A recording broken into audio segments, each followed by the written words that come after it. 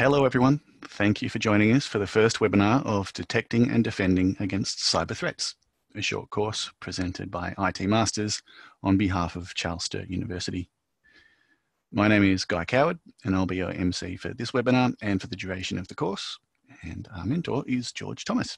Wherever you're watching this, we hope you're safe and well. We've got a lovely Georg Thomas there at the beach, no doubt. Before we begin, just some housekeeping. All webinars for this course will be held at 7:30 p.m. Australian Eastern Standard Time, with recordings made for those of you who cannot attend on a given occasion. Despite the recordings, if you can make it, we really hope you'll attend the live webinars and contribute to a collaborative learning environment. We quite clearly use Zoom for our webinars and encourage questions and the use of chat throughout the course.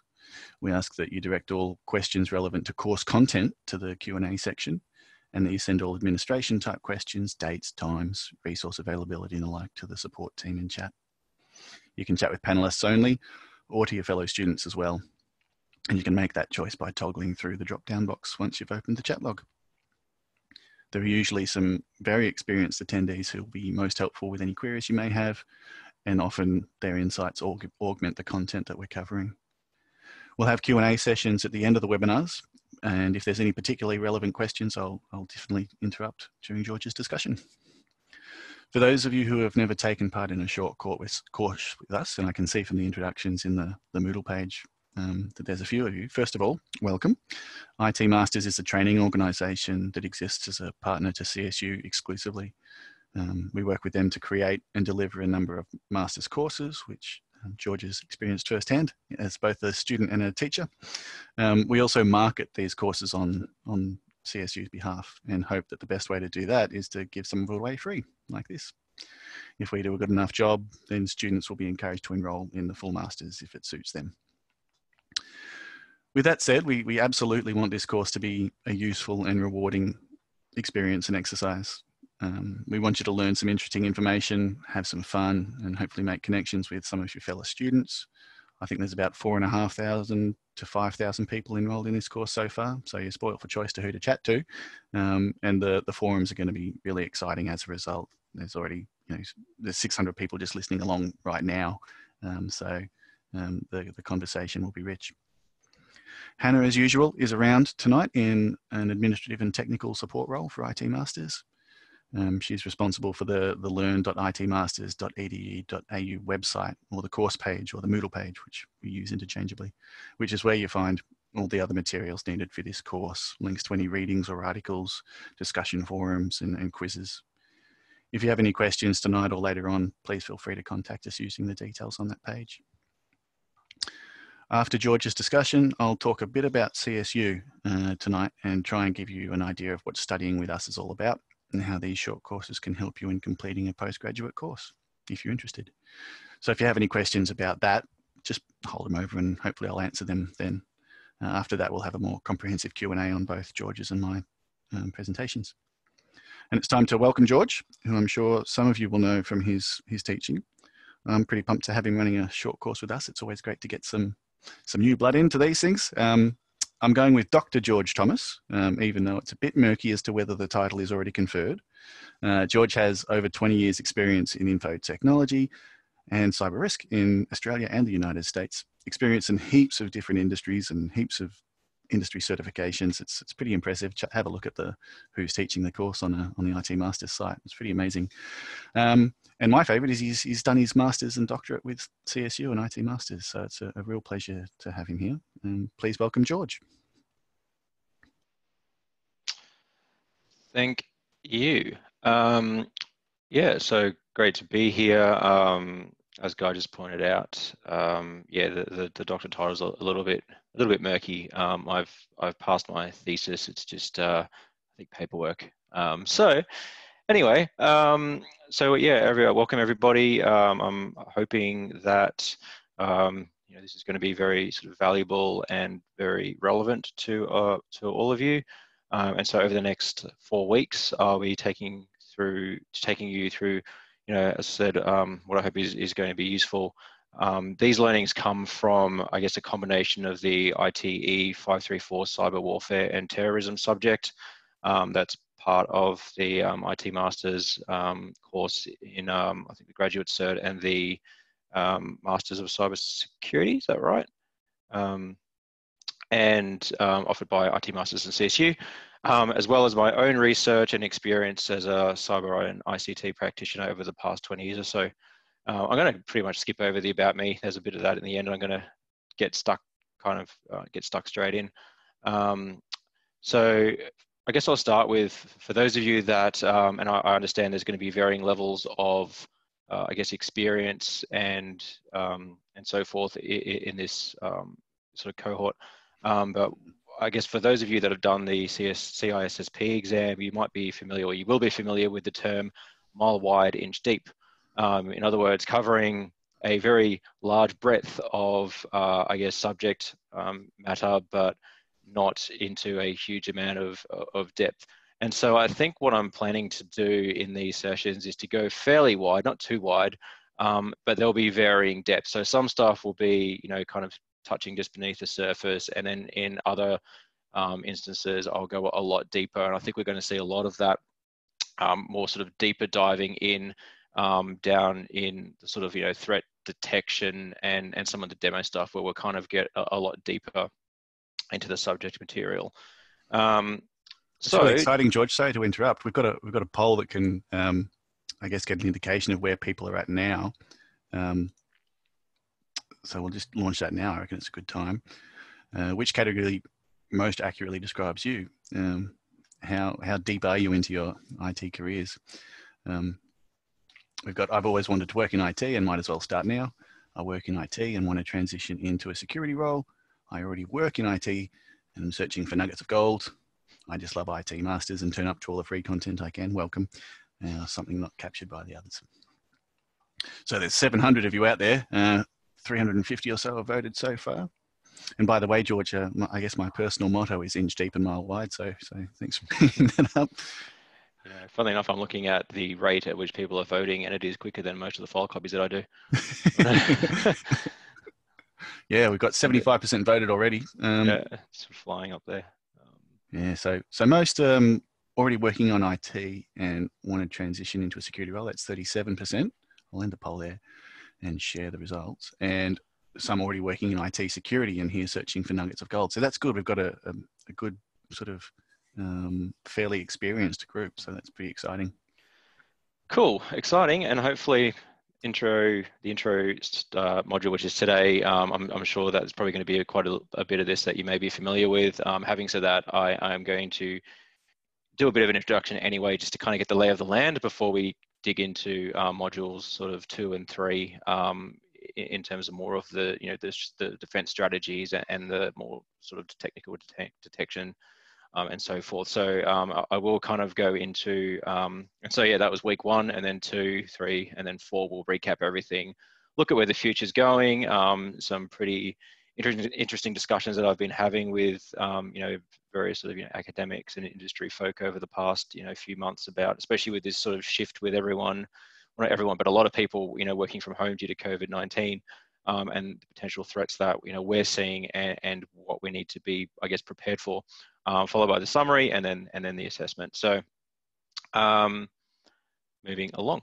So the current cyber threat landscape is where I thought I would start. As I said, this is taken from my research, my discussions with my peers and with academics. And also from the experience that I've had in the field responding to and investigating cyber threats. And this is specifically over the past sort of 12 to 18 months. So even though there's probably a few years of this is kind of more what I'm seeing more recently. And so I thought that would be a lot more relevant. And I guess the intent was to keep these learnings, I guess, applicable to what is happening now. And I think also it's worth noting that I've divided them into, well, I think that the threats can be divided into 2 distinct categories, which is, or targets, which are business corporate and then individual personal. This course will focus on threats to business, as will the assessments and so forth. Having said that, there may be scams or attacks that have affected individuals from time to time that may be mentioned. So I always start with this very, very high level. There's only one of these slide, which is just to do a quick overview of the world. And I guess the ITU have estimated that there are 4.1 billion internet users at the end of 2019, which is a lot of internet users, which is over half the world's population. And then each year, data breaches are rising year on year. I think one of the key things, especially in sort of corporate land, is that increase in legislation, regulation, and working for a law firm, I get a lot of these come across my desk in terms of questions about these sorts of things and compliance requirements and so forth. And so in 2018, we had things like the Australian Notifiable Data Breach Scheme, which was an amendment to the Privacy Act. We had GDPR, so the General Data Protection Regulation out of the EU come into effect. Canada have PIPEDA. California have the California Consumer Privacy Act. At the time that I was leaving the US, which was around 2016, 2017, the New York Department of Financial Services had specific cyber regulation that they were implementing, and we're seeing similar things happening here with the likes of APRA, like CPS 234. And so these types of things, and especially where there's requirements around notifying in the event of a breach, and the obligation to do so, it's really important that these breaches are prevented from happening, but B, that if it does happen, and there's in the cyber industry, there's always been it's not a matter of if but when, that detection is something that can be that detection is possible, and that those sort of threats have been identified and then can be remediated, and any reporting obligations are addressed. And so if we look at the Australian Notifiable Data Breach scheme, and I understand we probably have people from across the globe here, but this year alone we had 518 data breaches reported to the OAIC. So it's pretty interesting time. I think I did write a paper specifically around the rise of data breach laws and regulations. So yeah, very, very, very topical. And so just to kind of dig straight in, I thought I'd talk about threat actors. And so this is really talking about where these threats originate from. And so and who's responsible. And so I thought we'd do a quick skim over this. I've sort of broken it down into 7 threat actor, groups. And what I'm going to do is I'm just going to quickly cover off each one of these, and maybe even talk a little bit about what type of attacks they might be responsible for. And so we have, at the start, organized crime. So organized crime, it's really that evolution, of the smash and grab. So rather than, raiding warehouses and so forth, the idea of using cyber is a very lucrative one. These organized crime groups also now benefit from the ability to commit crimes across borders, which does make issues like law enforcement, or make things like law enforcement a lot more difficult when you're talking about cross-border jurisdictions and so forth. It can be less risky because there's the person doesn't, or the threat actor doesn't specifically have to be sitting right in there where they're committing the crime. They're often many miles away. And the common attacks that we see around organized crime are things like wire fraud, so tricking people into transferring money to to the wrong bank accounts and so forth. We're seeing ransomware, and I will talk in more detail about these and show you a few little examples of these attacks. And then theft of information, such as personally identifiable information, which like date of births, addresses, names, social security numbers, tax file numbers, those credit card numbers, those sorts of things, which can be used for identity theft. And I think in addition to this, the money laundering that can happen, with the sort of use of things like cryptocurrency and so forth, really kind of lend themselves well to organized crime. So that's the first one. Moving on from that, is that poll just on my screen, or is that in the middle of the entire screen? I believe it's just for you. Okay. You should be able to get rid of it. Yeah, cool. So, and then we have state-sponsored attacks, and the Australian Prime Minister, you know, at his press conference earlier in the year, talked about that sort of increase in activity in Australia. But obviously this was over a certain, it wasn't, I think when the news came out, it kind of sounded like it had just happened, but more realistically, it's been happening over a certain period of time. But once again, you know, we're seeing the sort of state government based threat actors, often associated with advanced persistent threats, you know, attacking you know, governments, organizations, and so forth. And so if we talk about some of these, and you know, I'm thinking of groups like, and they have interesting names that are named by the security vendors, but you know, I'm thinking, you know, sometimes there's some groups out of China, for example. So APT3 is one of those, also known as Gothic Panda. You know, their sort of modus operandi is around you know, information theft and espionage, and you know, they sort of focus on, you know, aerospace, construction, defense, manufacturing. I mean, that's what these sort of, you know, threat intelligence is telling us. Utilizing tools like, you know, keyloggers, double pulsar, which and Eternal Blue, which I'm sure many of you may have heard of. You know, kind of widely used a couple of years back around the sort of WannaCry, pet you not pet you attacks. That whole ransomware thing. I believe from memory that was one of the, was it Shadow Brokers? You know, was a release of some zero-day exploits that came out of the NSA. And so, you know, groups like, you know, APT3, APT14, Anchor Panda. So I think it's, I think it might be FireEye, no, not FireEye. But basically one of the, you know, they sort of use kind of, you know, cute animals to sort of identify specific countries, whereas, you know, for example, the Russians are known as the bears. So, you know, APT29, Cozy Bear, the Dukes, also around info theft and espionage. I guess the difference is different threat actors have different behaviors, which I think will be, and the reason I'm saying this now is because as we go into that sort of detection, sort of discussion, so week after next, we'll talk about, you know, sort of indicators of compromise and things like that. And when we do that, we think about, well, you know, the sort of, you know, panda threat actors are going to typically be a lot more quiet and a lot more silent, and they're going to sort of sit and lay dormant in there for, you know, periods of time. Whereas some of the other threat actors, like the bears, tend to be more use more smash and grab techniques. And whilst the and they'll use tools like, you know, Cobalt Strike and like Mimikatz and things like that. There's actually a group called Berserk Bear, which kind of frightens me a little bit. But you know, their MO is sabotage and destruction.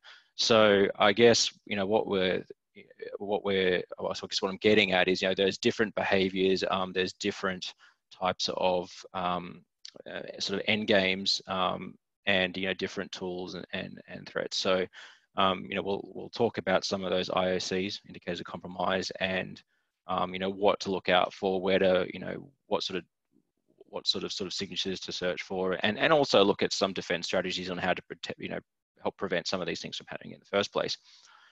Sorry, I went on a bit about that slide there. The next sort of group, oh, sorry, my next thing's not working, is hacktivists. So this is pretty obvious there, but you know, hacking for a social or political cause, you know, often associated with groups such as, you know, Anonymous, Chaos Computer Club out of Europe, Legion of Doom, Lizard Squad. You probably heard of many of these names. Common attacks that they do are, you know, defacement, denial of service, information leakage. You know, and you know, examples of that is you know, with the hacks against the companies in the Arctic. You know, and then basically getting all the credentials and dumping them on Pastebin, you know, that sort of information leakage, or, you know, taking websites down so that they no longer work. So obviously, you know, these are very well known threat groups, and, you know, obviously one that typically are more targeted towards social or political cause. But, you know, depending on what industry you're in, very, very, you know, possible threat.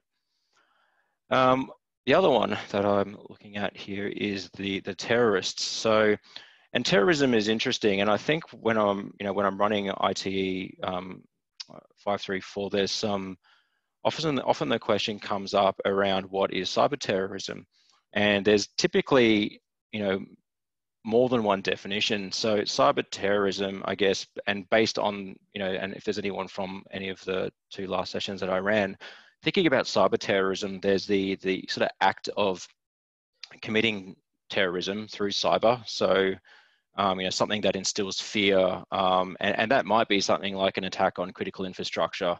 Things like the power grids, gas pipelines, water treatment, that sort of thing. And obviously that's very frightening, especially historically. A lot of those sort of SCADA industrial systems were not very well protected and maintained.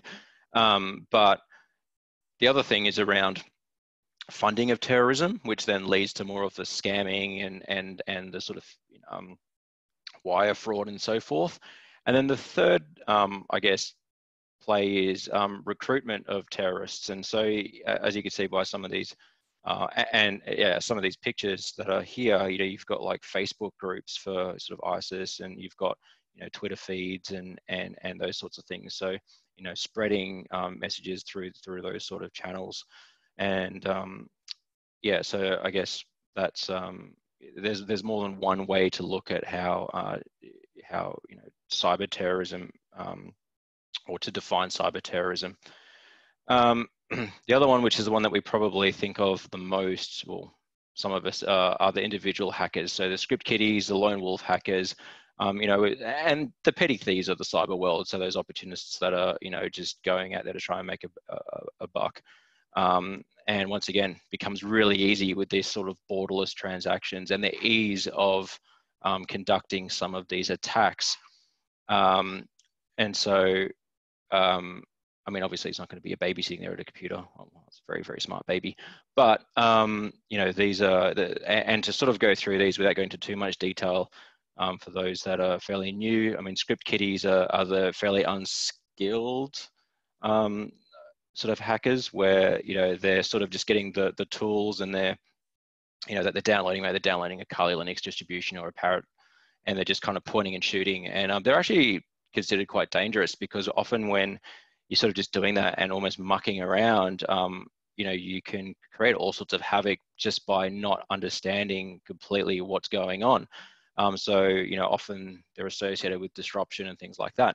And then you kind of step into the more kind of, official sort of black hat and those sort of lone wolf hackers that might, create their own exploits and so forth.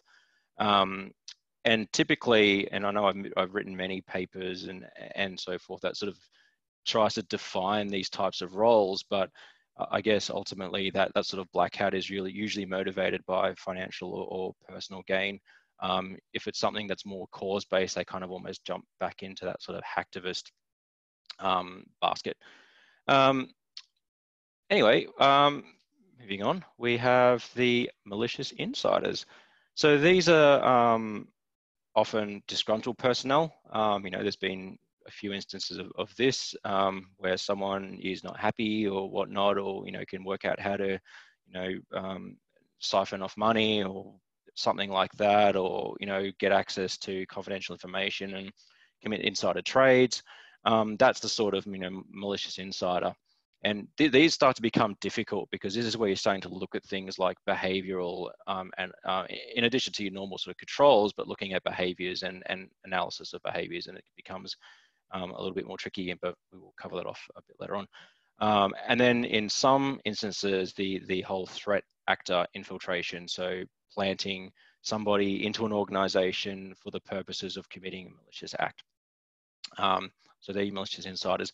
And the last one are the accidental insiders. So these are definitely worth a mention. I think that there's probably quite a lot of these. So these particular threat actors aren't malicious. They just had a bit of a whoopsie moment, I think, in many cases, or just not kind of, they just, something's happened where, and it could be anything from an email autocomplete fail to losing a device and probably not reporting it to, the probably most common one, which is clicking on a phishing link. Often these accidental insiders, they're doing things that sometimes, and these could be anybody. Sometimes it might just be a case of they're trying to circumvent the way things are because they want to get something done, but it actually creates a bigger risk. And that's where you sort of think about things like shadow IT and so forth. And so definitely a real risk, pretty hard to control. Well, when I say pretty hard to control, they are controllable, but they're sort of taking a different perspective on it because you're looking from the inside out rather than maybe what might be coming outside in. And the OAIC basically reported from January to June this year that 34% of breaches reported to the OAIC were as a result of these types of threat. Just a question without notice, George, is that sort of a fairly standard percentage, or is it sort of becoming more prevalent or less? From memory, I think it's pretty standard. Right, so it's just the way it goes. Yeah, and like I said, it's accidental, so it's not like someone's just, otherwise it becomes malicious, right? So it's just silly things. Like, as I said, it's sending to the wrong, sending confidential data to, and especially with these privacy legislation and regulations that are happening where, someone might have a file that has PII in it and they send it to the wrong recipient. Now, there are some sort of other considerations around there where if, if you contact the sender and maybe talk to a lawyer about this one, but if you contact the person that was the recipient and you ask them to delete it and you have, a warm and fuzzy feeling, but you believe that it's been deleted, that there might be some different reporting obligations, but it really depends. But these are really just sort of accidental things. Leaving a laptop that has that's or a phone that, I'm going to say this by saying a lot of these devices now have protections on them, but let's say they don't and they're left in the back of a cab, or even if it's paper, right, and it's a file, a folder full of confidential information left in the back of a cab. I mean, these are those kind of accidental scenarios. So it happens, and I think it's always happened.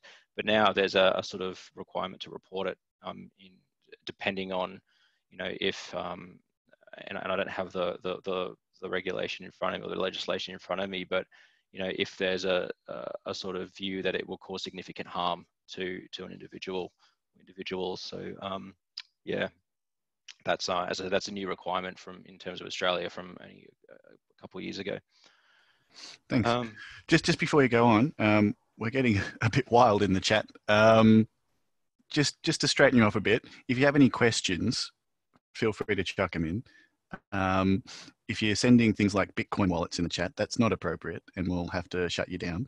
But by all means, sort of augment the content by telling your stories. Tell us what your experience of these things is, and give us preferences around tools that you use. That's the sort of stuff we want in the chat. For those that are upset about it, it'll settle down. It always does. There's 800 people here, and we'll just sort it out as we go. And there'll be a bit of a self-policing thing coming along soon. Cool. And so I guess moving on. So one of the key things with many of these attacks is the issues around attribution. And I guess, sometimes threat actors will say, it was me. For example, the Save the Arctic campaign, as you can see here, where Anonymous made it pretty obvious that it was them.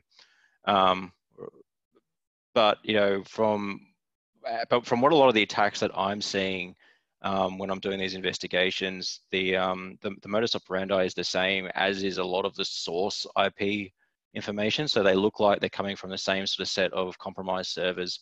But I guess one of the key things around the attribution is that, and I've been asked many times around, well, why can't we just kind of hack them back? And I think and I think I did write a paper on this too, but one of the sort of ethical issues there is that, are you actually hacking back the threat actor or just someone else's system that they've compromised?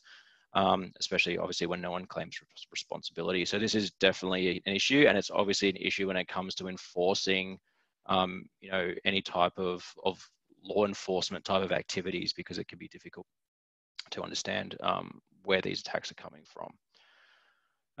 So moving on, I'm going to go over some common threats. So these are the ones that, as I said, I've been seeing in the past sort of 12 to 18 months. To be honest, there's probably really only 3 of them that kind of pop up. Here they are. But what's interesting is they're kind of like evolutions of other like previous styles of attacks. And so I'll cover it very quickly, but like, for example, ransomware has evolved in terms of how those attacks are taking place. And now they're sort of being combined with more traditional direct hack attacks, where someone hacks into a system and then does something, but now they're obviously going in there and putting in ransomware, but I'll cover that off on the ransomware slide. So the 3 types of key attacks that I see presently, and which will be the ones of focus over the next sort of couple of weeks, are those that are business email compromise, and I will go into what these are for those that aren't familiar, wire fraud, and then ransomware attacks. And as I said, our detection and defense strategies will probably do a lot around this, but just because we're going to focus on this doesn't mean that they're not applicable to other types of attacks, because they definitely are. So business email compromise usually starts with a phishing email. And in short, what happens is, and it could be a targeted attack, or it could be an opportunistic attack. And so what happens is the threat actor will send an email to a recipient. The threat actor, so the recipient will receive the email, they'll think it's legitimate, they'll open it up, and what will happen then is they'll probably plug in some login details, which will then get sent back to the threat actor. At which point the threat actor then accesses the mailbox and then has the ability to look through the mail, intercept any communications, use that mailbox to conduct any additional attacks, and in many instances will do something like conducting wire fraud. And so I'm just going to go to this next slide. And so what often happens is this business email compromise scenario comes from like someone that the recipient probably considers as a trusted sender or a trusted platform. And I will go forwards and then backwards. But so in this instance here, we see that there's a trusted sender, this guy called David, his last name shall be nameless, but he sent it to this other person who knows him, and then it lets their guard down because they think, oh yeah, I know who this is, and they click on it. That's the top left one. The one below that, that's actually an embedded image that's meant to look like an attachment. It's coming from someone that they know. Once again, they click it. The one on the right is a Dropbox. So what's happened is, as email systems evolve and the ability to detect malware and those sorts of things blocks malicious attachments, threat actors are now going, well, we'll just put those attachments into something like Dropbox. And then you click through, you go into Dropbox, you open it up, and then it sort of tells you, oh, you need to display login details. But because so far it seems legit, for many that are sort of not aware, there's definitely a potential there for the capture of credentials and some sort of malicious activity to take place. So the 2 bottom ones are interesting in that, and so all of these are ones that I've literally dealt with, right? So I've had to harvest these out. That's why they're all kind of like redacted. But the one on the right, the bottom right there, was actually one of those scenarios where the threat actor got into the mailbox. They then sent an email with the signature, that's why there's a giant black square, of that person to a recipient that they knew. And what happened then was, follow the bouncy ball. Oh yeah, I know what that is. Oh, I know that person. I trust them. And then subsequently, moving on from that, they then got access to the mailbox. And obviously, I know many of you are probably sitting there going, well, just turn on MFA, and we will get to that. But in many instances, it's not on, and it's not on by default in a lot of these platforms. And to be completely honest, the Office 365 platform has been a massive target for this sort of thing because of the adoption of it by organizations. And don't get me wrong, it's a great platform and it works really well, but the fact that it's not on to start with, that it's a bit of a gap, but people are sort of shifting that way. So as I said, coming back to this diagram here, attacker sends an email, opens it, fills the form in, goes back to the attacker uses the credentials. The other thing that happens is and I thought I had a picture of it here somewhere, but once they're in, they usually create rules that prevent alerting back to the mailbox owner that an attack may have taken place. And I'm sure it's in here somewhere. Actually, I think it's after this. So, and this is where we kind of go into this wire fraud scenario. And so wire fraud is most often associated with a business email compromise. The threat actor intercepts an email chain, sends fake invoices, requests bank account change details. I have actually seen this being conducted through the post, which I thought was pretty old school, but it happens. Got the letterhead and just writing, and it seems really official when it's like in the post. So I've seen that too. But in these sorts of examples, what's often seen is like you see this forwarding here. So there's a forwarding rule where the threat actor will create a rule so that things that say pay, payment, invoice, remittance, they usually also add the words hacker, hacked, breached, compromised. Those emails that contain that in the subject or body get moved off into a folder that's often not checked, like in this instance, RSS feeds or junk email. And then a copy is forwarded to an external email address. And we will talk about, some sort of best practices to prevent this sort of thing from working. But what ultimately happens here is that, the email gets sent to the accounts department, and then they might write back, oh, we've sent payment, and what happens is the threat actor is intercepting and responding on behalf of that person, and this is all happening under the nose of the person that's been compromised, but they have no idea. And then if anyone tries to alert them, they don't get the alerts. So this is very, very common. We see this a lot, but yeah, definitely something that people that people fall victim to quite often. So see a lot of these. Ransomware is probably the last one I'll just quickly cover off. So historically, it came from email malware. I remember, if anyone remembers, like the Locky type ransomware that was a few years ago. More recently, this has changed, and I think probably in the last 12 to 18 months, I've started, and this is because email systems are stripping off any of these dodgy attachments. So what's happening now is threat actors are either using phishing, or they're using things like being able to see exposed terminal servers, and they're like brute forcing them and gaining access through traditional hacking methods into systems. And then what they're doing is they're deploying ransomware on those systems, encrypting the systems. And that's kind of what happened about 12 months ago. And then they send you to ransom, and the ransom was like, 0.x of a Bitcoin, which was like, $1,000, and, it didn't seem like a huge amount. There was a whole argument about whether you paid or not. But, it was a fairly small amount. This is now in the last maybe 6 months become far more lucrative, where the ransoms have increased, exfiltration has occurred. And now what we're seeing is the data being held to ransom. So not only is it a case of, well, it's encrypted, but if the threat actor is not paid, there's a threat to leak the information. And so we've seen that in a number of cases in the last few months. And in some instances, the companies have paid it. I'm a Garmin user. I don't know if anyone else is, but my Garmin went kaput for a couple of weeks there. And it did come back. I think the reports are that they did pay the ransom. Well, they must have, because all my data came back, and it was out for about 3 weeks. But these are the sorts of things that are going on. And what happens, and when I've seen these, there's usually all the files look like this: encrypt me 4.text.crypt or whatever, and different types of extensions. And then they leave a little notepad file that says like readme, and it contains what you see down the bottom there.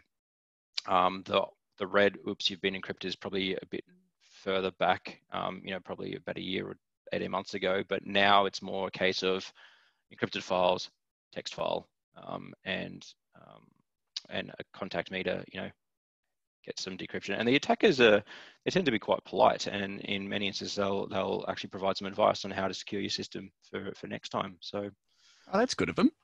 It is good of them. So in a really sort of twisted way. But yeah, so that's pretty much the quick what was it, quick introduction, 40 odd minute introduction on this. I think just some quick readings to take a look at. Some of the ATP groups, really interesting to look at some of those. And we know they originate some of their tactics and techniques. For anyone that hasn't seen it, I know if there's I mean, this was a big report in the US, but it's still quite valuable. It shows the different types of attack vectors and so forth, which is the Verizon DBIR report. It's a free download. You could just grab it for the last, for this year and the previous years, but take a look at that. So I think that's pretty much what I've got for today. I think I'll save some time for questions and so forth. So. Beauty, thanks so much. Excellent introduction. That's going to be really useful for those that were just thinking about joining in. Hopefully we'll get into a bit of a deeper dive for those of you who have already got it covered. And yeah, we just try and tailor it for as wide a group as possible. So that's fantastic. I'm going to give a little bit of a chat about CSU now. So I'll have to pinch control of the screen and try and figure out how to do some actual presenting, which is not something I'm too comfortable with. So I'll grab it off here now, George, and I'll start sharing my little CSU info thingamajig. And I've only got the one screen, so I don't know how to do the presentation and actually have my notes. So I'll just do it like this. So you should be able to see my presentation. Is that right? Can you see that, George? I can, and I could see all your notes. Beauty. Excellent. Wonderful. So I could just let you read it, but instead I'll read it myself. I tend to think that we need to make the case for formal education before telling you to study with us. And I'm going, like, I've assumed that most of you have invested, like the means and the ends into working in IT. You both enjoy IT and can see it as a good idea. And I think that once you get into study, like, it's an ends in itself. I really love the idea of education as its own reward. But, you need to sort of think about how you're going to use the education. So I tend to talk about that in terms of jobs. So the screen grab on the right is pretty typical of job requirements. It's a fairly advanced, I think, operational role. I got it from Seek a couple of months ago for another presentation. But, even the entry-level jobs require something similar. And George, feel free to jump in here, because I know you'd be you'd have a lot more experience in terms of actually applying for jobs and hiring and those sorts of things. But I reckon that it's not impossible to get gigs without a degree, but you need to think about whether, not having that degree is the right idea for you, whether you need to make a jump in the career, and you have to be realistic about what sort of sacrifices are possible for you. Most of the people I talk to in, I guess, my sales role is aren't in a position to take a backward step to go forward long term, and the job is to find the workarounds and to make sure it's something useful for everyone. So I won't talk about. Yeah, go ahead, George. Oh no, what I was going to say, and I think that's fairly common. And I saw that it was obviously quite a fairly big percentage of people that are, making that move from, potentially IT specific to security.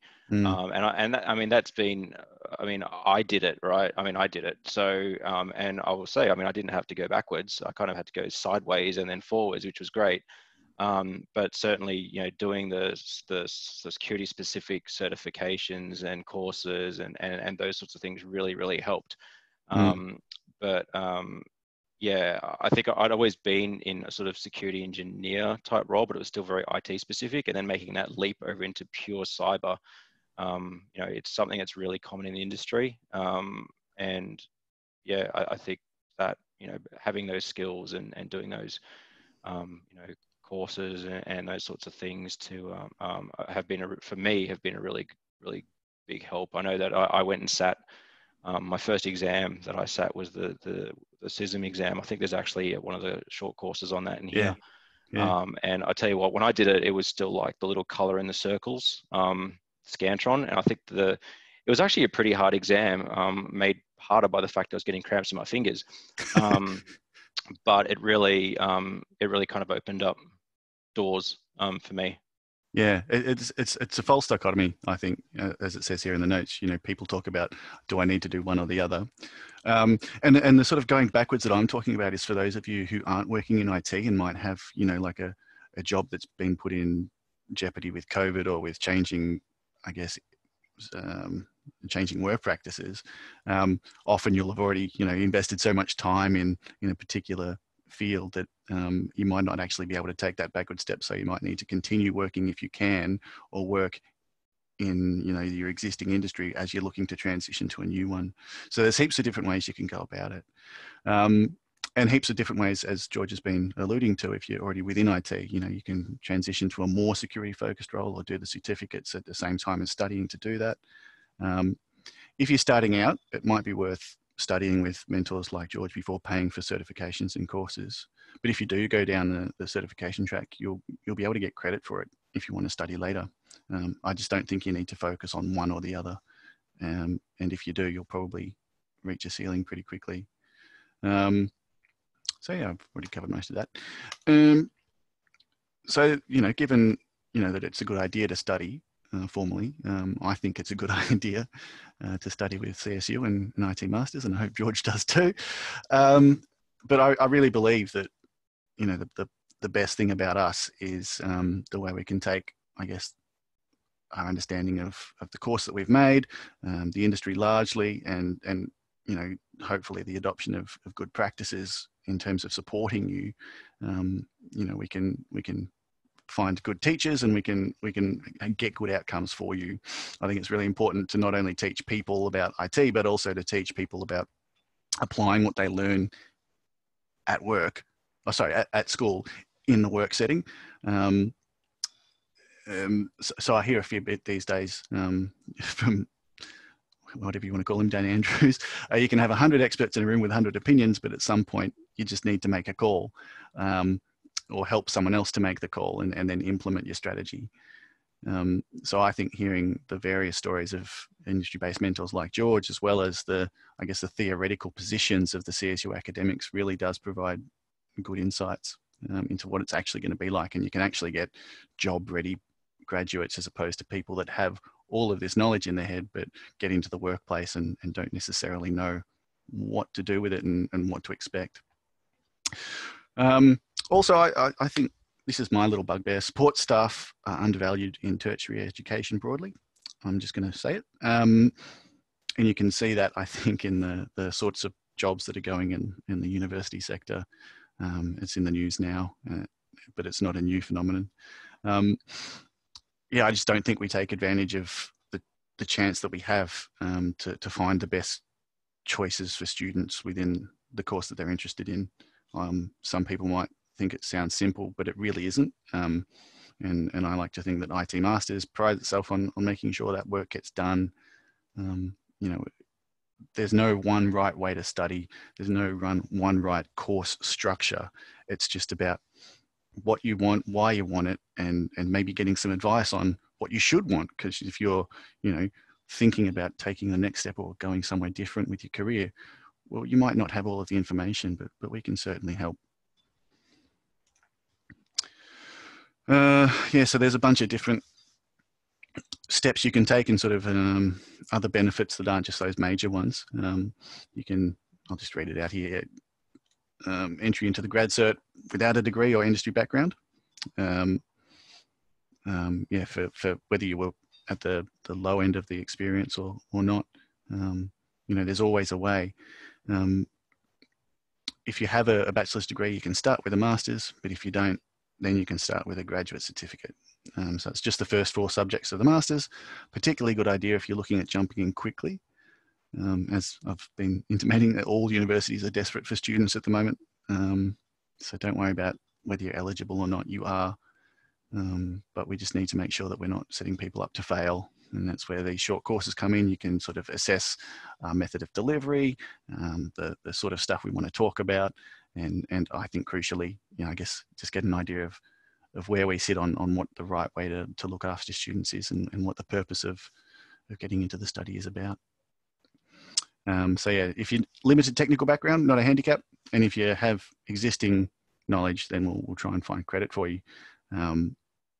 You know, if you, for example, as George does, if you have the CISM certification, that's a credit straight away in the cybersecurity courses for a subject called cybersecurity management. You know, there's so many certifications out there, some better than others, and some, you know, carrying more cost than others, and you can really sort of tailor, I guess, and target particular certifications to assist the study, or the other way around, because a lot of the subjects are sort of based on, you know, the certifications that you're going to need out of the course. So you can totally look at it that way as well. And yeah, just, I know it's a tough year, and it's pretty crazy, and a lot of people are thinking about what the hell's going to happen over the next, you know, couple of years as we come out of this COVID scenario. And yeah, just because you can do something now doesn't mean you'll be able to do it later.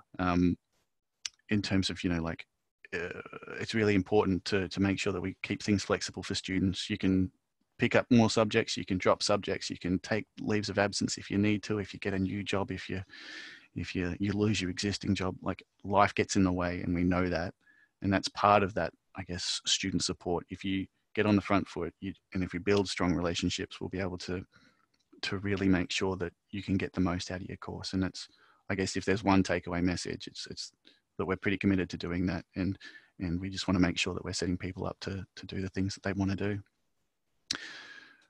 So there's a bunch of different links that we'll send around, and we'll put these on the course page.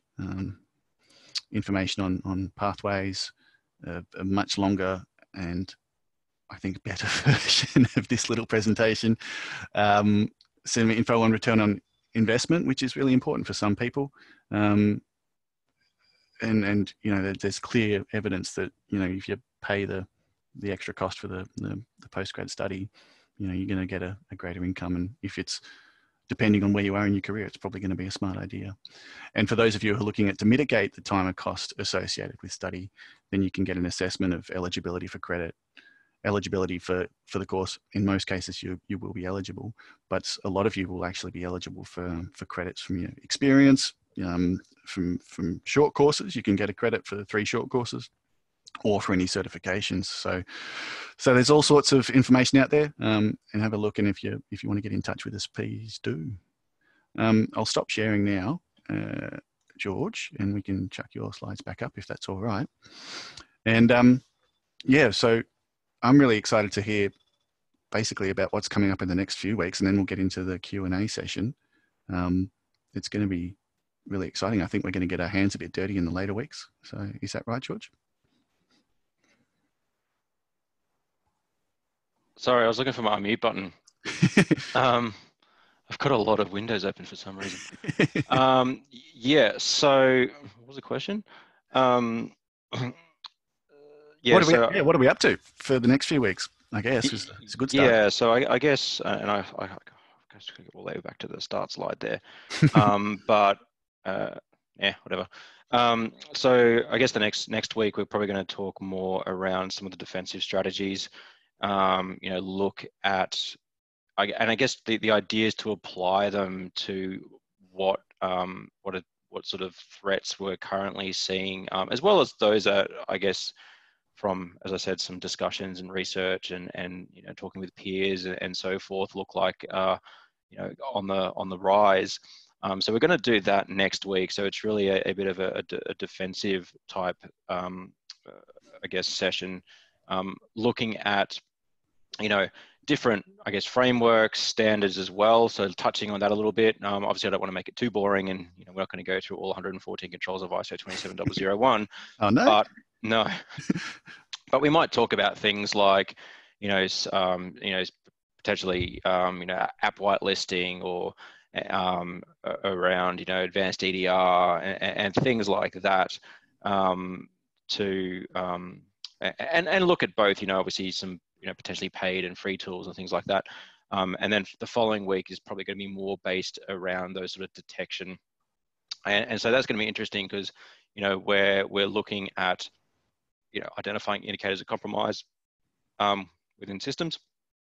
And then I think what I'm planning to do in week 4 is kind of bring it all together. And so we'll do a quick summary, but then take one of those threats as an example and say, well, let's do this thing now, right? So let's try and attack this network. When I say this network, I mean this network that is contained that doesn't actually belong to anybody but me. And, sort of demonstrate how, as these things happen, how these particular tools might help detect or prevent that type of attack. So that's the sort of week 4 thing, kind of bring it all together in a more practical sense. So I guess I just want to make note that this whole thing, this whole sort of 4 weeks isn't just going to be you listening to me waffle on and look at, death by PowerPoint. I kind of want to sort of do a bit of a show and tell and to say, this is how it is. I mean, we're not going to run through configuring a file or anything like that, but sort of making it a little bit more interactive as much as I can with a group of this size. Yeah. So yeah, that's the plan. No, it sounds really exciting. Yeah, I think it's a good plan. So we're pretty much on the hour now, but we've got a load of questions. We got through all the CSU marketing spiel, and sorry for all that. So I reckon we'll start whipping through the questions, George. I'll just put them to you, and some I might not actually have too much of an idea of what they're talking about because I'm not that technical, but we'll try our best. And yeah, so for all of you listening along, there's a lot of questions throughout the chat and throughout the webinar about the details of the course. It'll all be available on the course page at the Moodle page, learn.itmasters.edu.au. But just briefly, every module has a quiz associated with it, and you'll need to pass that quiz as a hurdle requirement to be able to unlock the exam. The exam will be a 50% pass rate, but we won't really, it's honestly the assessment of this course is probably like the least important part of the course. The important thing is to just get the content, to have a bit of fun learning about it, and to make some connections with some hopefully new mates on the forum. And then we get a certificate at the end of it once we've got all that. That's just, just something to pad the resume, and hopefully if you're keen on doing some paid study, get some credit down the track. But so don't worry too much about all those sorts of details. Let's just really rip into the theory and the content. So George, we've got a couple of quick questions from Shantanu, sorry. What are the best mobile Raspberry Pi and laptop library providers that we can use to secure apps on these platforms? That's a very technical question. Bit too technical, or? Yeah, probably without kind of a bit more research. So hang on, what are the best mobile Raspberry Pi and laptop? Yeah, that's probably a little bit without actually, yeah. Probably. Well, if it's really technical, this is a perfect example, George, of a question that can go into the forum. Yeah, does anyone know the answer to that? Yeah, so Shantanu, if you do want to chuck that question in the forum, that's the perfect example of getting a broader range of experience levels, helping each other out. So maybe we'll use that as the answer for this one as a really good paradigmatic case of that. But something like, could you cover the hacker versus cracker definitions? Might be. Yeah, so I mean, this is I think, as I alluded to, the definitions are always a little bit fuzzy. I mean, one of the things that seems to come up a lot is, and I think I did see some chatter about it in the forum, was talking about the sort of what do you call it, like the hacktivists, and then what is a grey hat and those sorts of things. But I guess effectively, if you look at hackers and the term hacker, which dates back to, I think it was I did put this, it's in one of my papers that I remember, it was like 1960s. I think it was 1960s. I think it was coined in maybe MIT or somewhere. And so the idea between, I guess, a hacker in the true sense was someone that was able to get a computer system or something to do something that it wasn't intended to do. And so I think if we look at, the term cracker and talk about intent, and feel free anyone to correct me, but my understanding is the cracker is more, like a black hat hacker is really more of a kind of thought about it as a cracker, because what they're doing is they operate illegally, and obviously a hacker could too, but more so around their motives and being able to, physically, well, not physically, but like, break systems and break code and those sorts of things. So I think there's a really good definition of it it might be one of the might even be the CEH book, but yeah, I guess hackers tend to be, almost anybody could be technically a hacker. They're just trying to get something to do something it wasn't intended to do, whereas a cracker has a far more malicious intent. That was my understanding, but yeah, happy to think of a better reason, except one that's just popped out the top of my head. Yep, and for those who aren't in the know, CEH is Certified Ethical Hacker, a certification that you can get in the industry. Thank you. I was going to say, is there a thing for that too, where if you've got that, you can... Yeah, totally. That's a subject credit as well. There you go. ITE 516, hacking countermeasures. Similar question for me, and I saw him ask, or I saw them ask that in the chat quite a bit. How is hacktivism different to cyber terrorism? Again, a definition question, but... Yeah, so a lot of these things come down to motive, and sort of from what I understand. So hacktivism is really around the motive based on, I guess, social or political cause, as I mentioned before.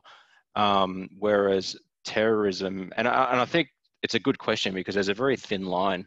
Terrorism is really designed around instilling fear, and I think that maybe what the question's being asked, because often terrorists are driven by some sort of cause or belief. So I guess when we think about that, it's really, once again, really hard to define. But I think we think of terrorism as far more destructive and far more fear-inducing than hacktivism. And I guess the motive behind it is not too indifferent, but a little bit different. All these definitions today. But yeah, I hope that makes sense. But that's kind of my view on it. So yeah, and these would all be contested, wouldn't they? Yeah, absolutely. I mean, I'm not saying I'm the dictionary on these definitions, but that's my understanding of it. So, but yeah, I do get that they could be defined in a very similar fashion. Yeah, and another good forum chat. Wesley Fox has asked, is CompTIA Security Plus accredited? Yes, it is in the security courses. So I'll just get rid of that one straight away. And actually, we're already over time, so we'll just go through the questions, which is really great. And feel free to hang around for as long as you can and want to. But maybe, Hannah, if you can start cutting questions off now, we'll take no more questions, because otherwise we'll be here all night, which is fun. So I'll go back up. Do you do hackathons, George? Do I do hackathons? Yeah. I used to do like capture the flags and stuff, but not recently. Yeah, I've sort of stepped away from a lot of the more technical stuff, I think, because I like sleep. So, I guess historically, I've won a couple sort of, capture the flag type things. When look, even 5 years ago, when I did, I think it was one of the SANS courses, continuous monitoring security. I got the capture the flag and then the little, that can win the coin for that sort of thing. I know that some of my team go do there's the boss of the sock type stuff. But yeah, I sort of step away from that where I can. I don't have time. Do you miss the technical stuff, or do you like the management? I still like to have a foot in the technical realm, but only to the point where I still understand it, not necessarily sitting there mucking around with stuff at 3 o'clock in the morning, which usually started at 5 p.m., but it just continued on, and then suddenly it's like, oh, the sun's coming up. Not that happened often, but it did happen a couple times in the sort of past 20 years. So yeah, I still like to keep that part of my mind alive, just so that I know that if there's a decision that I need to make, what the implications are, and so that I understand what my team are working with, and to sort of help them if I can. But yeah, I'm sort of blended, I guess. Great. Bridget's got a question about preferences or not. No, or lists. So any questions about preferences and lists, I sort of prefer to get chucked in the forum, especially when we've got so many people, because there's just so many different perspectives. But you mentioned Mimikatz and Cobalt Strike. Is it possible to have a list of the attack tools and their purpose? If, like, I wonder, are there any sort of useful there are definitely some public sources of that. There are a lot of them. I don't think there's going to be a list that has all of them, but definitely the more common ones. That's probably something that I could track down pretty easily and share it in a forum. Like for example, the Kali distribution or Parrot, they've got a whole bunch of them in there, which they actually nicely categorize into folders. But yeah, I mean that's pretty easy. I mean, it's a big list, but yeah, happy to track one of those down. Well, that's the sort of thing I'd say. Let's throw that to the group and just sort of, again, chuck it in the forum. And if you have any thoughts, any good lists, any good resources, and this goes for all sorts of lists and tools and preferences and whatever you got going, love to hear it. Okay, we've got Grant has asked a question that I can probably take. Are there mentorships such as ones available in organizations like ARPM and ACS? Is that, actually, I don't know what, Grant, if you could maybe type that in again and sort of maybe add a bit more context, that'd be great. We've had a couple of questions about insiders. Tahir's asked what sort of training required for accidental insider training, so these breaches can be minimized. How do you minimize the insider threat in an organization? Yeah, that's I wish I had the magic answer for that. Look, I think like everything in cyber, it's around almost it's like a risk-based sort of process. I know that sounds very textbook of me, but really, trying to identify what sort of issues there are and whether it's worth solving that sort of, whether it's solving that risk. So, obviously training is a good one. I mean, that helps solve a lot of the it's not bulletproof, but things like that, the clicking on phishing and bad links and all that sort of stuff. I mean, that's partially solvable. I like to say fully solvable, it's not, but through the use of things like security awareness training and that sort of thing. Certainly there are, tools that can, help detect, things like accidental emails to the wrong participants, or using things like, mail tips to say, this is an external email and that. And lots of organizations are doing that. So, when an email comes in from an external, they'll say it's external. Or sometimes when an organization comes in from an email comes in from an external, but there's a person internal with the same name, it puts a big stamp that says this is external, just so that it's, it helps to try and mitigate that threat a little bit, to say, okay, well, this might be a spoofed, an impersonated email. I think training is the big one. Obviously, policies are great, but then you kind of need, so policies are good too, but then you need supporting controls, and we will talk a little bit about that. I know that in the organization that I work in, we restrict the ability to do a lot of things like uploading to, cloud storage, and there's, data leakage prevention controls and things like that. Once again, it's kind of finding that balance. I mean, nothing's going to ever be really perfect. Otherwise it probably becomes unusable, or it's just cost prohibitive. But yeah, from, tools like, DLP, CASB, and once again, I'm not saying go and buy all these things, policies, training, it's that multi-layered approach, which I'm sure, many of you have heard before, doing that sort of, layered defense. That's kind of what needs to happen from both an external and internal threat perspective. But yeah, unfortunately, no silver bullet. What a shame. It's been a job, so. Yeah, and that's the interesting thing, isn't it? Ideally, we'd all make cybersecurity redundant, but it's like, why isn't software perfect? Why do I need to patch it? Well, because then there's no room for improvement, right? So. Yeah. Couple of questions on ransomware. Are ransomware hackers from certain parts of the world? And I guess on top of that,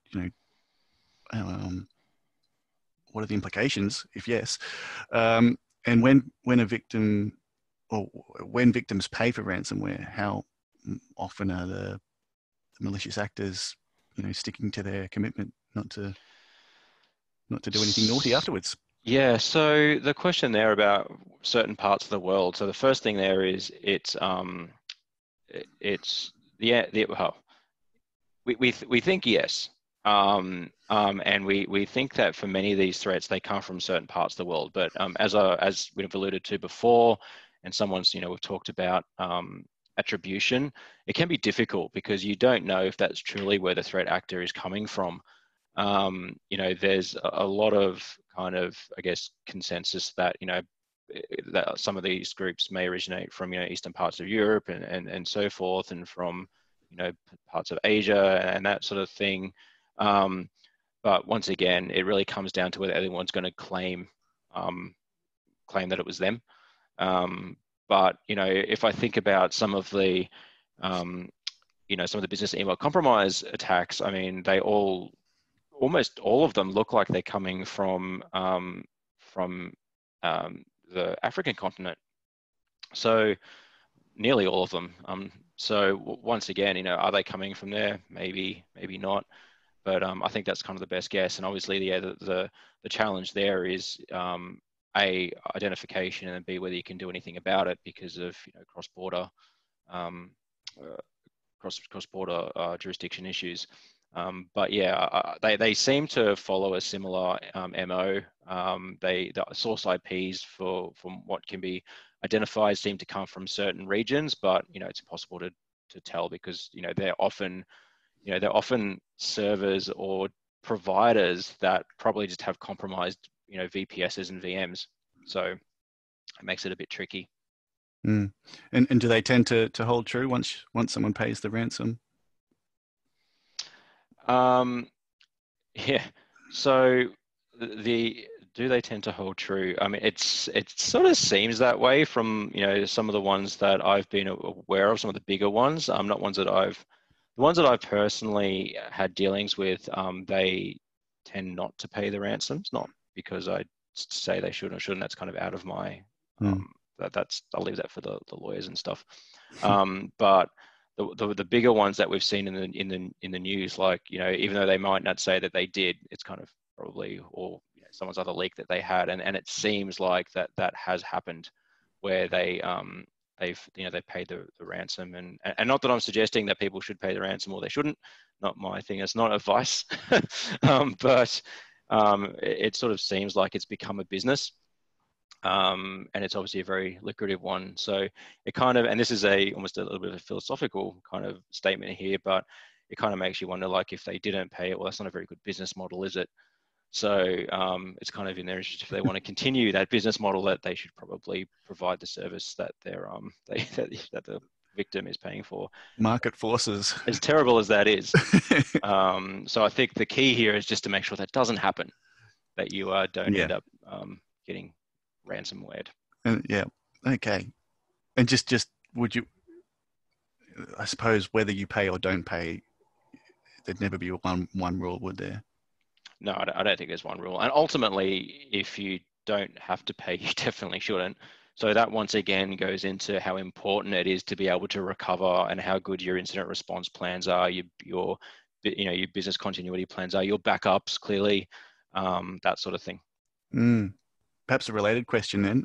What's the break-even point for most companies to resource an information security focused function like a SOC or security operations center, or bringing on a CIO? When does the cost of establishing this capability offset the risks of not doing so? Great question, Nathan. So in terms of look, I think that every organization in today's, I guess, climate should be having this type of function in some way, shape, or form. I guess if the question is that, well, that's the answer to that. If the question is, like, at what point do you bring it in-house versus having it out? Is that what the question is? I guess it's different for every business, but yeah, that would be an excellent way of framing the question. Yeah, so and I think, you know, many smaller organizations typically don't have anyone in that, and it's hard to put like a sort of dollar figure on this. And I think it comes down to each individual organization, you know, and creating a business case and that sort of thing. Because, you know, the cost of setting up your own SOC is going to be substantial, right? Between, you know, retention and upskilling and all that sort of stuff, it's going to be very, very expensive.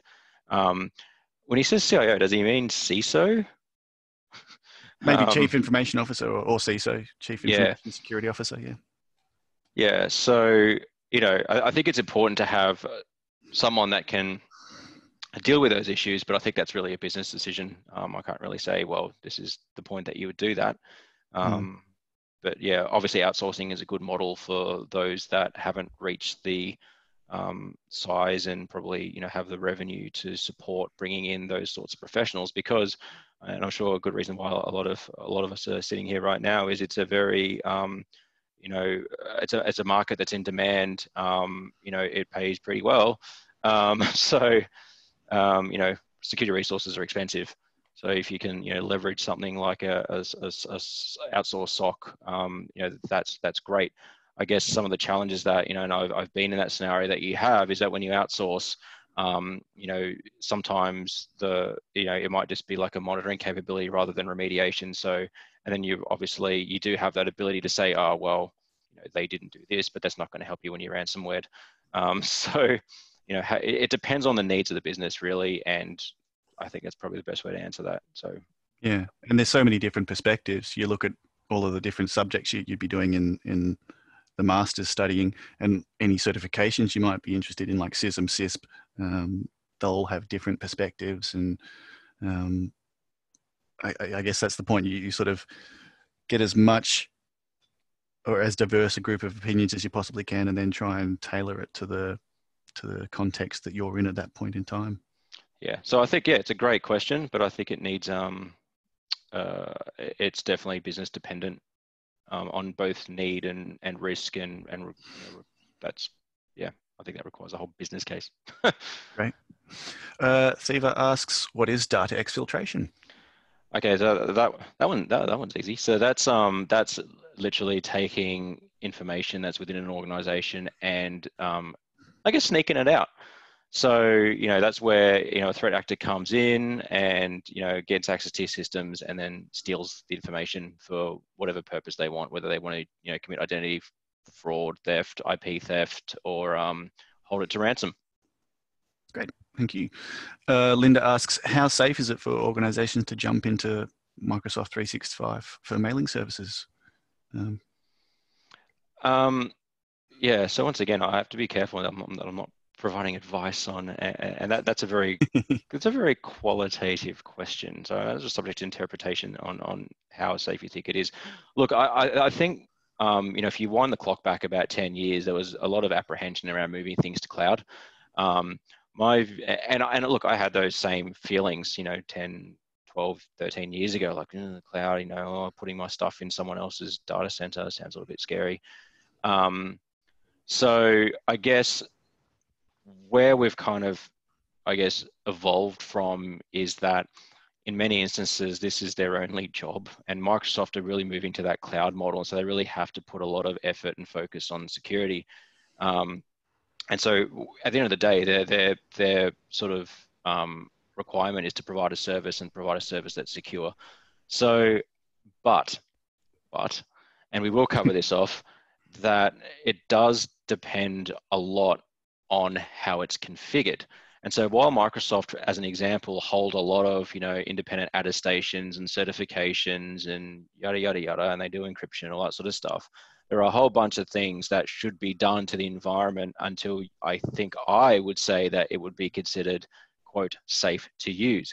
And we are going to cover off a little bit of that. And I think, and I thought there was another question popped up in there before, you know, things like, you know, multi-factor, things like key management. Yes, it is encrypted by default, but using customer keys, you know, that adds a little bit more protection on there. Things like using the cloud app security and the conditional access rules. It's basically locking it and tying it down and making sure that, you know, least privileges enforced. And there's documents out there, like CIS, for example, have a document called, they'll have documents called CIS benchmarks, and there is one for Microsoft 365. And it does have a whole list in about probably 80 pages on best security practices. So, take that, have a look at that, apply those as you see fit to that environment, and you're going to be in a more safe state than if you just spun it up and then created a few accounts and got it working. So, yeah. Good advice. Well, not quite advice. Yeah. Does this course cover any of the NIST functions in ISD? Will this course cover any of the NIST functions? Yes. So we are, and I'm assuming. Also, what are NIST functions? So National Institute of Standards and Technology, is that from memory? So that's the US government department. It's kind of like our AS, well, not really like it. Well, yeah, I guess like AS. Well, ASD is Australian Signals Directorate, which is more of an intelligence agency, but they did provide. I say did. They now have a subset called the Australian. ACSC, Australian Cybersecurity Centre, which provide guidance on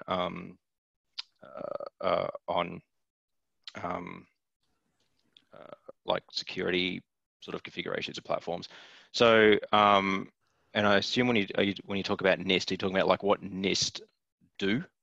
Yeah, I suppose the question could be like, how much does NIST influence, for example, Australian examples of the same thing? Like how much does it influence what ASD did or do suggest in their frameworks?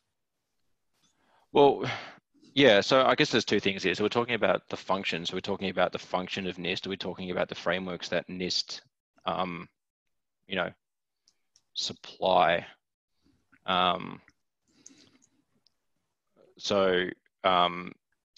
Yeah, that's what I'm trying to probably want a little bit more on that question. Okay. So what did NIST do, or like are we talking about the NIST frameworks and standards, like cybersecurity framework, or 853 or 837, which is the risk management framework? Like we're talking about that.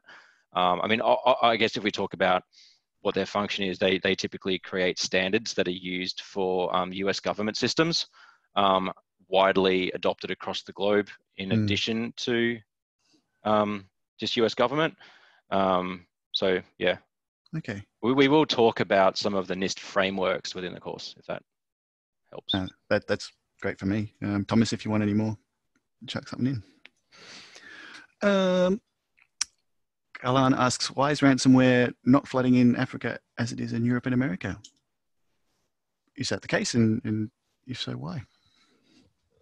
Why ransomware is not flooding in Africa? Flooding in Africa as of Europe. So I suppose is ransomware targeted to, I suppose what you would call minority world, richer countries, and I suppose again market forces. So you're saying that it is in Europe and America, but not in Africa? Yeah, it looks that way. Or it's not in Africa, Europe, and America, which is obviously wrong. That's why I'm trying to work that out. So, because a lot of big American companies have ended up become victim to it. But I think once again it comes down. I think the answer isn't, without knowing the official answer, but I think it's going to be related to where the threat actor is more likely to get a return on investment. Great. So, America, you got like a massive amount of sort of money and tech firms and large organizations that are probably willing to pay to get their data back. Otherwise, they risk losing a lot of money. And for them, it might just be a drop in the ocean. That's not to say there's no organizations in Africa that don't have a lot of money, but I think when the attack surface is a lot larger and you've got a lot larger pool to pick from, you're probably going to go there. John's asked the question, are you able to tell us what job prospects are available to us upon completion of a cybersecurity course if we are not technical? Personally, I think, George, that cybersecurity is an incredibly broad term, and you can have jobs in training and education and communications and policy and all sorts of things. Absolutely. I mean, the thing that I love about cybersecurity or information security in general is that and we've had this, like, as a cyber security professional, have had this argument, I feel like, since the beginning of, as long as I can remember now, that we always get kind of thrown into the IT bucket. And I guess to a degree, I mean, we do secure IT systems, right? So that's obviously, that's why we're kind of in the IT bucket, but we also do a lot more than that. So when you think about things like, you know, like social engineering and that's like a physical thing, right? When you look at, you know, training, a lot of that might be behavioral as well. So there's a lot of sort of personal aspects as well as technical aspects to cybersecurity. I think it's a very, very broad industry. And so if you don't want to be, you know, a technical person, or you're not that technical, there are certainly other areas within cyber that that exist. So yeah. Great. Grant followed up his question. Thanks heaps, Grant. It was mentioned that rather than formal paid study, you can study under a mentor such as George. So I was wondering if there are industry mentor programs. We're working on internships, but we don't have anything like that at the moment. We just call for our lecturers mentors. It's just the way we term people. So yeah, it's all coursework. But yeah, absolutely, the capstone subject is more of a research-based subject, so it's always really interesting. And then you can go on and do further research-based qualifications like George has just finished. So thanks, Grant, for clarifying. What else have we got? First of all, what's OAIC? That was a term. Officer of the Australian Information Commissioner. It's the Privacy Commissioner. Okay, thanks. And why is an OAIC breach report not like a duty of care where you need to report breaches in the position of third-party support? From Evan. Where you need to report breaches in the position of third-party support. How do we do it? Can you elaborate? So where you need... John's just said in the chat it's mandatory under the legislation. It is. So if under legislation, if there's a breach of personal information that is likely to result in serious harm to that individual, and serious harm is fairly, what do you call it? I guess subjective. But when we talk about things like emotional, financial, physical harm, that's kind of what they're referring to. Then you need to disclose that to the OAIC, and then there's, you know, potentially penalties of, I think it's up to 2.1 million now for organisations. So, and then obviously there's an investigation thing that happens with the OAIC where they look at, you know, obviously what happened and so forth. So, yeah, it is mandatory that reporting does occur. If it's applicable is not the right word, but if it falls within the requirements of the reporting. Okay, great. Got a couple of questions that are maybe a bit tangential, and given the time, I might say, let's talk about that in the forum. They're asking, can you tell us about your experience regarding dark web or the deep web? And also, how successful is AI in cybersecurity? Have you got any good stories? We might take that as questions to be answered in the forums, if that's all right. So, and also because we're very close, well, we're after 9 o'clock now, and I am absolutely busting for the loo. What's the difference between symmetric and asymmetric encryption, and do you have a preference, George? Yeah, I mean, that sounds like someone got the CISSP textbook there in front of them or something. So symmetric is really around the use of a single key. So when you're doing the encryption, you use a single key, whereas asymmetric uses a key pair. And so with symmetric encryption, you have to conduct a key exchange. So a good example of that, I think, is maybe Wi-Fi access. That's probably a good example, you know, where you have to put your encryption key into your computer so that you can connect to the router, and then that's all, you know, all that traffic's encrypted. Whereas asymmetric, it's the public-private key pair, and I don't have the Alice Bob diagram if anyone's seen that in front of me, but basically there's no sort of key exchange. I guess in terms of preference, it really depends on the use case. Obviously, with asymmetric encryption, because there's no key exchange, then you don't need to look at a secure method to transfer that key over, but that is at the impact of performance.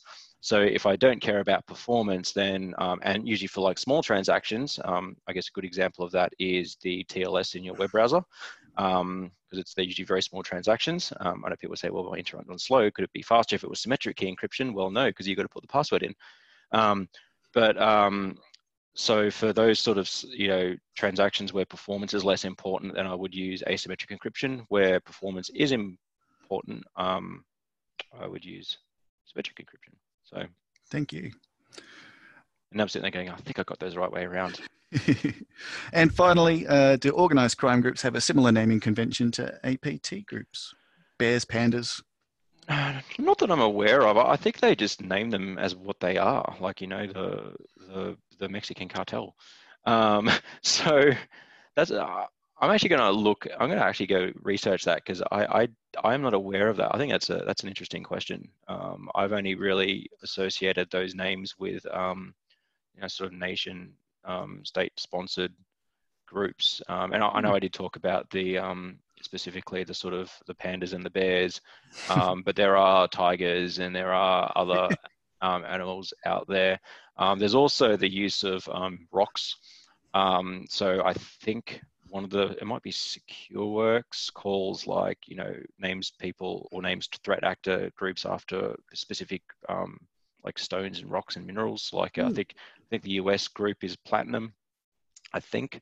But yeah, so you've got, like I said, you've got the US as well. You've got Iran, you've got Vietnam, you've got, Thailand. I mean, there's all sorts of nation state groups, but obviously the more prevalent ones, the ones that are more common, that have a lot more groups, are, 3 particular countries. Beauty. If you can work out the third one. Not right now. I need to go for urgent business. Okay. Thanks everyone so much for hanging around. Thanks, George, for your generosity with your time tonight. Great first session. Looking forward to the rest of it. Thanks, Hannah, Rebecca from IT Masters, for everything, as always. Have fun with the quizzes. And I'll throw to you, George, to say goodnight. Cool. All right. Well, thanks everyone for coming along. And yeah, I will jump into the forums. Probably not tonight because it's getting late, but I will over the next week. So if you've got any questions, and I did take a copy of the chat transcript, so I'll probably go have a look through that too if anyone's got anything specific. I'll try and incorporate maybe some of that content into the following weeks.